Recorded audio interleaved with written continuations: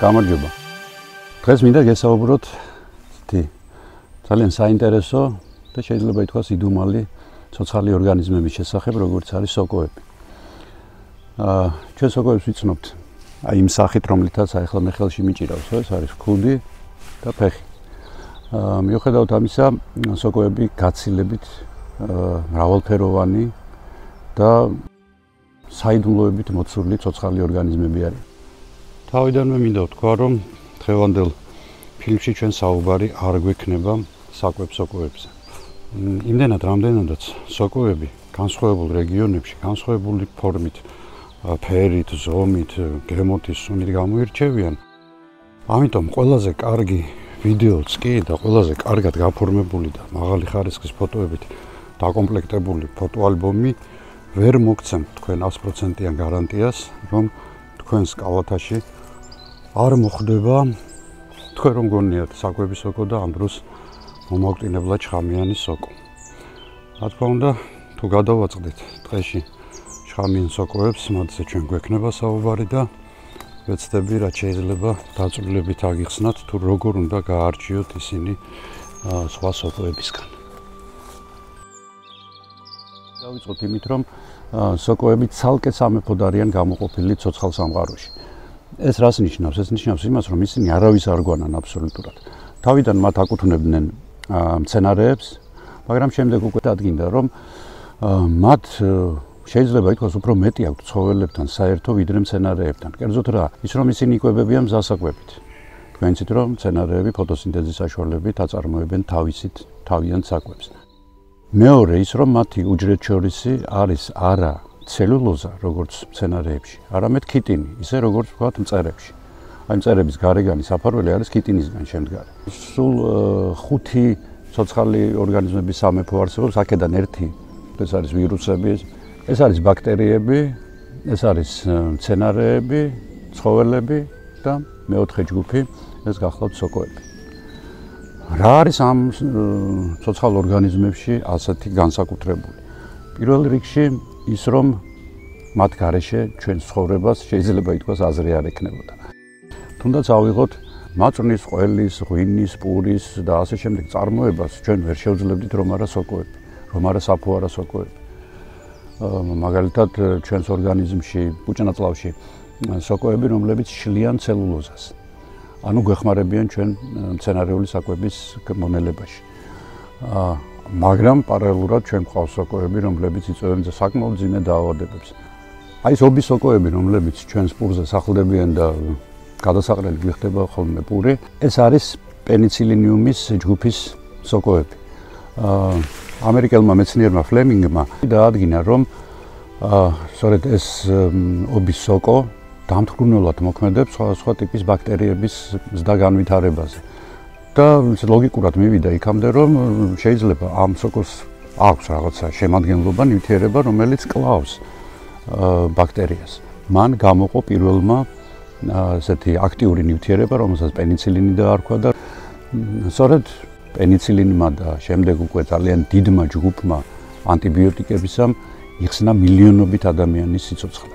სოკოების დიდი უმრავლესობა, რომელსაც ჩვენ თვალით ხედავთ, ესენი არიან ეგრეთ წოდებული ქუდიანი სოკოები, რომლებიც უზარმაზარ როლს თამაშობენ ტყის ეკოსისტემაში. სოკოები იკვებებიან მზა ორგანული ნივთიერებებით, მაგრამ პარალელურად მათ ახასიათებთ ამ ორგანული ნივთიერებების დაშლის უნარიც. ეგრეთ წოდებული ჰიფებისგან, უწვრილესი ძაფებისგან შემდგარი მიცელიუმი ახლა მოდებული არის ჩემს ქვემოთ ყველგან და იგი ნელ-ნელა შლის სწორედ აი ამ ორგანულ ნივთიერებებს.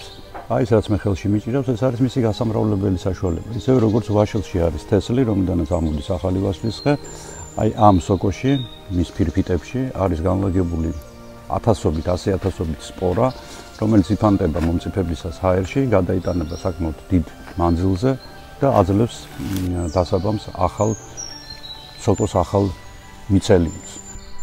სპორები ქუდის ქვემოთ ჰიმენოფორში მწიფდება და შემდეგ გაიფანტება ხოლმე ჰაერში. ჰიმენოფორი სხვადასხვა სოკოებს სხვადასხვანაირი აქვს, რამდენიმე ჯგუფია, ეს არის ესეთი ღრუბლისებური ჰიმენოფორი, არის ფირფიტისებური ჰიმენოფორი და არის ლაბირინთისებული ჰიმენოფორი. Აი ჰიმენოფორების საშუალებით არჩევენ ხოლმე სოკოს სახეობებს. პირდაპირ ამოღება სოკოების მიწიდან აზიანებს მიცელიუმს და შეიძლება იმ ადგილას უბრალოდ მეტი სოკო აღარ ამოვიდეს. ეს იგივეა, თქვათ რომ ჩვენ ვაშლი ამ მსხალი მოვკრიფოთ ტოტების ჩამოჭრის გზით. სოკოს ვაგროვებთ, ყოველთვის გადავჭრათ ხოლმე იგი. ეს მოგცემ საშუალებას დავინახოთ შიგნით იგი ჭიანია თუ არა და მეორე დაიცავს მიცელიუმს დაზიანებისაკენ. ზოგადად გერმანიაში არ ხდება ხოლმე მკვდარი ხეების გატანა ტყიდან. თუ რა თქმა უნდა რაღაცა ძალიან ისე დაავადებული არა. რატომ? იმიტომ რომ იგი წარმოადგენს ძალიან ბევრი ცოცხალი ორგანიზმისთვის აუცილებელ საარსებო და საკვებგარემოს. პირველ რიგში ეს არის სოკოები, ბაქტერიები, სხვადასხვა მწერები, რომლებიც აი მკვდარი მერქნით იკვებებიან, შემდეგ შლიან მას, აი უკვე როგორი შლება ხედავთ და იგი ნელ-ნელა დაუბრუნდება თავის პირვანდელ სახეს, ანუ მიწა იყო და მიწად იქცა.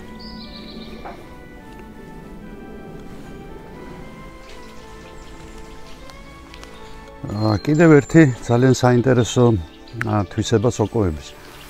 მათ შეუძლიათ თანაცხოვრება სხვა ორგანიზმებთან. ეს არის ეგრეთ წოდებული სიმბიოზი. სიმბიოზი, როდესაც ან ორი ცოცხალი ორგანიზმის ურთიერთობა და თანაცხოვრება ორივესთვის არის სასარგებლო. ასეთი მაგალითი, ესეთი თანაცხოვრების არის აი ეს წიფელი, ან ის რცხილა და მათ ქვემოთ განლაგებული უამრავი სოკო. სოკოს ჩვენ ხედავთ უბრალოდ ზემოდან, თორე ქვემოთ არის მიცელიუმი, როგორც ვთქვით. მიცელიუმის ძაფებით უკავშირდება სოკო ხის ფესვებს, ხე კვებავს სოკოს მზა ორგანული ნივთიერებებით, ხოლო სოკო დაშლილი ნივთიერებების საშუალებით კვებავს ხეს. ეს მნიშვნელოვანი მომენტია ტყის ცხოვრებაში. ამიტომ ვამბობ მე, რომ სოკოებს ძალიან უნდა მოუფრთხილდეთ და ამიტომაც უფრთხილდებიან გერმანელები. აქ არის ლიმიტი სოკოს მოკრეფაზე და იმ ლიმიტს თუ გადააჭარბეთ, ძალიან სერიოზულ შარში შეიძლება გაეხვიოთ კერძოდ ჯარიმის სახით. კიდევ ერთი ძალიან საინტერესო მაგალითია ესეთი სიმბიოზისა, ეს გახლავთ ღიერები.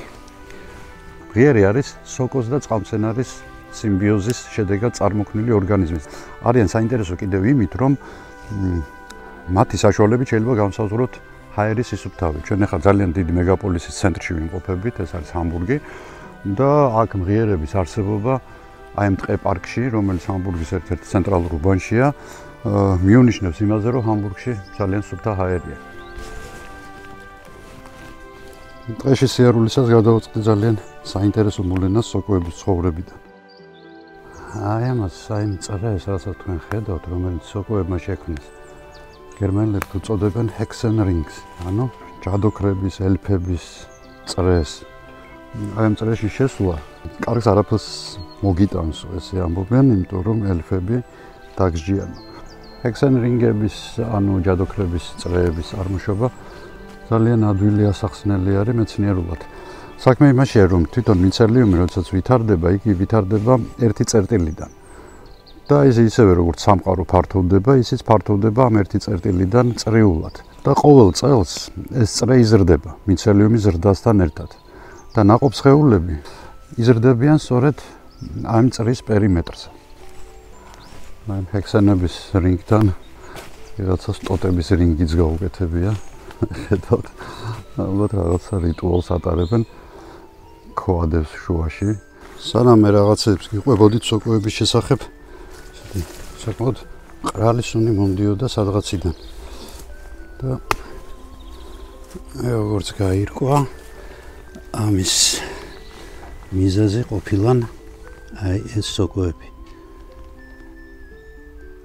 ეს არის ეგრეთ წოდებული მყრალი სოკოები. ლათინური სახელწოდება არის მათი გვარის ფალუს. ნუ გასაგებია საიდანაც მოდის სიტყვა, ხო?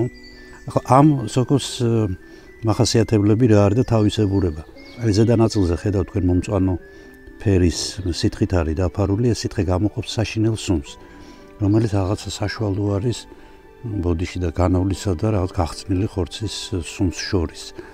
საკმაოდ დიდ მანძილზე გადადის ეს სუნი და ამ სოკოს ამის გამო ეხვევიან ბუზები. და სწორედ ამ ბუზებს გადააქვთ შემდეგ ამ სოკოს სპორები. ანუ ეს არის გამრავლების საშუალება. ყველა იმას შალიჩობს, რაც შეუძლია. ზოგი მყრალი სუნით, ზოგი პირიქით, კარგი სუნით. კარგი, მე ხა ამ ადგილს გავეცლებ, იმიტომ რომ უკვე მართლა შეუძლებელი ხდება სუნთქვა.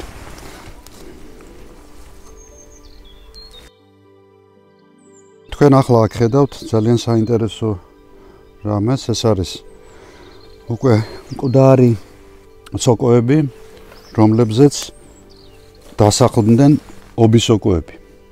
ანუ სოკოზე. საბოლოოდ ეს სოკოს სხეულიც გაიხსნება ობისოკოების მიერ, ჩავა მიწაში და წარმოქმნის ნიადაგს. გუშინ ძალიან ბევრი გადავიღე და მე აღმოჩნდა რომ რაღაც კადრები გაფუჭებული მქონდა. და ძალიან კარგი ვქენი რომ დღესაც წამოვედი გადასაღებად, იმიტომ რომ ცხოვრებაში პირველად შევხვდი აი ამ სოკოს, ამ ძალიან საინტერესო სოკოს. ეს გახლავთ ამანიტა მუსკარია. ქართულად ცადამაყვანა. ძალიან საინტერესო სახელია ქართული. რატომ ცადამაყვანა? იმიტომ რომ მისი მცირე რაოდენობით მიღებაც კი იწვევს ძალიან ძლიერ ჰალუცინაციებს. დიდი რაოდენობით მიღება, რა თქმა უნდა, უკვე სიკვდილით შეიძლება გამოიწვიოს. გასაგებია რომ ძალიან საინტერესო სოკოა, მაგრამ მასთან ექსპერიმენტები ძალიან ხშირად მთავრდება ძალიან ცუდად. ეს მინიმალური რაოდენობაც კი, რომელიც თქვა, მხოლოდ ჰალუცინოგენად მოქმედებს და არ იწვევს ადამიანის სიკვდილს, ისიც კი ძალიან საშიშია, იმიტომ რომ მოგეხსენებათ ტვინთან თამაში ყოველთვის კარგად არ მთავრდება ხოლმე. მაგრამ სოკო ძალიან ლამაზია, როგორც ხედავთ და თუნდაც ბავშვებს დავავალებთ ხოლმე რაღაც სოკოს დახატვას, როგორც წესი, ამანიტა მუსკარიას ხატავენ. აი ხედავთ მასაც როგორც თეთრ შხამას, აი მოძლიერეს მომაკვდინებელ სოკოს, ირგვლივ აქვს არშია. და სხვა შორის ისიც ისევე როგორც ჩვენი ნიყვი, ერთ ჯგუფშია გაერთიანებული, ერთ გვარში უბრალოდ ეს არის ამანიტების გვარი. ნიყვი არის ამანიტა ცეზარეა, შხამა არის ამანიტა ფალოიდესი და აი ეს ცადამაყვანა, ანუ წითელი შხამა გახლავთ ამანიტა მუსკარია.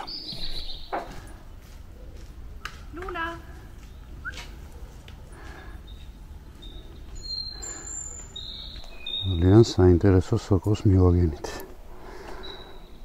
ეს გახლავთ სოფლიოში ალბათ ყველაზე შხამიანი სოკო. თეთრი შხამა. აი ეს რაოდენობა, ეხლა ეს პატარა ოჯახი. 3 ახალგაზრდა შხამა სოკო აბსოლუტურად საკმარისია, რომ რამდენიმე ათეული ადამიანი მოკლას. ლათინური სახელწოდება ამანიტა ფალოიდეს. ფალოიდეს რატომ ხვდებით ალბათ, ხო? აი ფორმას შეხედეთ. მისი განმასხვავებელი ნიშნები. პირველი ის, რომ იგი ამოდის აი ესეთი კვერცხისებური გარსიდან. და სწორედ როდესაც წყდება ეს გარსი, მისი ნარჩენები და ნაფლეთები რჩება სოკოს თავზე. მოყავისფრო ნაფლეთები არის მისი ერთ-ერთი მახასიათებელი თვისება. შხამა სოკოს აქვს არშია ფეხზე და ესეც მისი დამახასიათებელი ნიშანია. ისე ვიმეორებ, ეს სოკო არის მომაკვდინებლად შხამიანი. არ შველის მას, არც თერმული დამუშავება, გინდა შეწვით, გინდა მოხარშეთ, ის შხამი და მისი სიმძლავრე რჩება მასში. და წამლავს მთელს კერძს. ამიტომ ძალიან ერიდეთ ამ სოკოს. ხელიც არ მოკიდოთ, მაგრამ დატოვეთ ბუნებაში, იმიტომ რომ მას თავისი ფუნქცია აქვს. ცალკე აღნიშნვის ღირსია ეგრეთ წოდებული აბედასოკოები. აბედასოკოები, როგორც წესი, სახლდებიან ხოლმე მერქანზე. თავიდან შეიძლება ისინი დასახლდნენ დასუსტებულ ხეზე, ხოლო ყველაზე მეტ დიდი რაოდენობით ისინი გვხვდება ხოლმე მკვდარ ხეებზე, გამხმარ ხეებზე. აი სხვადასხვა აბედასოკოები მკვდარ მორზე. საბოლოო ჯამში ისინი ბაქტერიებთან, სხვა სოკოებთან, მწერებთან ერთად დაშლიან ამ მორს და დაუბრუნებენ თავის პირველ მდგომარეობას, ანუ მიწას. აი ეს ხეც მაგალითად მკვდარი ხეა, რომელზეც დასახლდა უამრავი სხვადასხვა სახეობის აბედა. აბედებს ერთი მახასიათებელი აქვთ ის, რომ მათი სხეული საკმაოდ მყარია, და სხვა ჩვეულებრივი სოკოებისგან განსხვავებით ისინი შეიძლება რამდენიმე წლის განმავლობაში ცოცხლობდნენ კიდეც. და ორი სიტყვით მინდა მოგითხროთ იმ მითების შესახებ, რომლებიც შხამიან სოკოებთან დაკავშირებით არსებობს.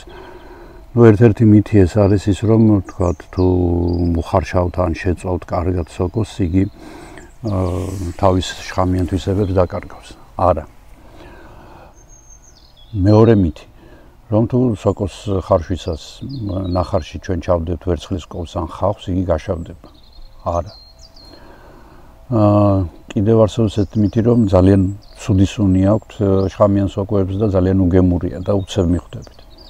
ვერ მიხვდებით. ის ერთეულები, რომლებიც გადაურჩნენ, თქვათ, თეთრი შხამასგან მოწამვლას და სიკვდილს, ყველა ამბობს, რომ საკმაოდ გემრიელი სოკოა. აი ძალიან კარგი მაგალითი იმ მითის გასაქარწყლებლად, რომ შხამიან სოკოს არ ეტანებიან ცხოველები. ეს ლოკორები გემრიელად მიირთმევენ შხამას სოკოს. ოქროს წესია ყველა სოკოს მომგროვებელის, რომ არ ვიცით სოკო, არ ვკიდებთ ხელს. ყველაზე კარგი და ყველაზე გამოცდილი ეს არის კარგი გამყოლი ადამიანი, რომელიც ზედმიწევნით კარგად იცნობს სოკოებს.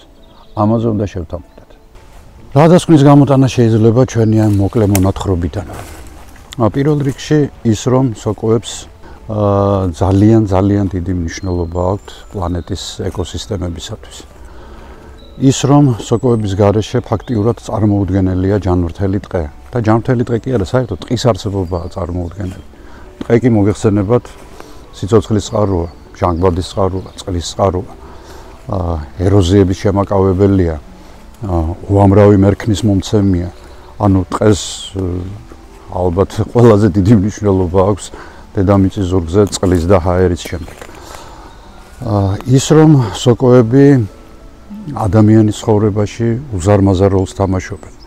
ასე რომ დასკვნის სახით მხოლოდ ერთი რამ შეიძლება ვთქვათ, გაუფრთხილდეთ სოკოებს და რა თქმა უნდა, როდესაც გადავაწყდებით რაღაც დიდი რაოდენობით საკვებ სოკოებს, უმთლიანად რომ გადავპარსავთ იქაურობას, ნაწილი დავტოვოთ, რადგან ისინი ბუნებისთვის აუცილებლები არიან და ერთი დღით არ ვცხოვრობთ ჩვენ ხომ მომავალ წელსაც დავბრუნდებით ამ ადგილას და ისინი კვლავ გაგვახარებენ თავისი არსებობით.